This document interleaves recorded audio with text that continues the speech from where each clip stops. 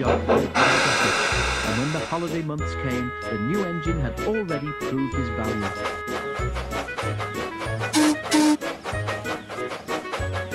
He was stronger than the others, and people even came to the railway on purpose to see him. Unfortunately, this went to his smoke box, and he became rather cocky. One day, Jock was alone at the bottom station. A container of sleepers arrived, but the lorry could not get into the yard. "Now what?" demanded the lorry driver, scratching his head. "No problem," said the small controller. "Just arrange the trailer astride the rails and leave it. Jock will do the rest." A cable was fastened between Jock's tender and the trailer, and, puffing hard, Jock pulled the trailer into the yard.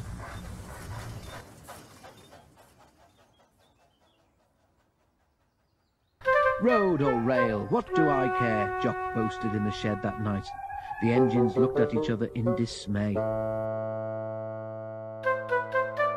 Next day, Mike was waiting at the platform to take a train up the line when he saw Jock backing down towards him. "What's this?" he asked as Jock was coupled on. "I can manage." "The small controller wants me to help," said Jock importantly.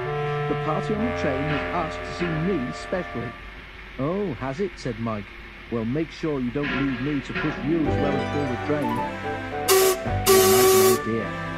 He whispered to his driver, who grinned and nodded. "Better do it after the green," he said. So, when they restarted from the green, it gradually cut off steam. Now the whole weight of the train, with Mike as well, pulled on Jock's coupling. Smoke and steam shot high in the air as he had to work extra hard. Jock's driver glanced back. When he saw Mike grinning, he realized what was happening.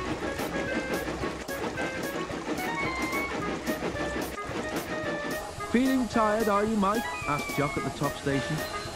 "You were enjoying yourself," Mike grinned. "I didn't want to spoil your fun." "Ah," said Jock. "I wondered if perhaps I was going too fast for you." "Too fast?" spluttered Mike.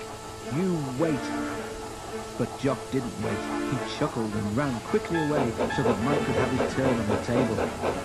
Mike was still cross when it was time to leave and started at a great pace. "Steady," said his driver. "We're not racing anyone." "That's what you think," muttered Mike.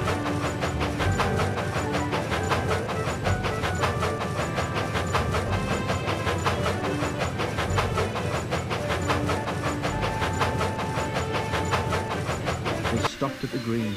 Mike's driver tried to let the water into the boiler, but the injector wouldn't work.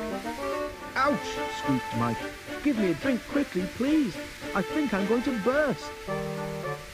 "Your injector has failed," explained the driver, turning to his radio telephone. "Now Jock will have to pull us home." "What?" spluttered Mike. But there was no other way. Mike's fire was put out. Jock moved to the front of the train, and in the end, little time was lost.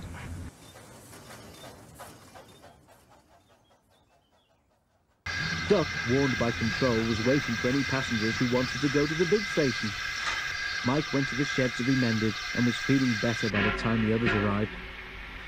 "I'm sorry I made you do all the work this morning," Mike apologized when Jock came in. "Thank you for bringing me home." "That's all right," said Jock. "I'm sorry too. It's silly trying to get the better of each other. If I hadn't teased you, perhaps your injector wouldn't have failed. It taught me a lesson. On a railway, it's teamwork that counts." The other three small engines agreed, and looking at them, Jock was glad that he was one of the team.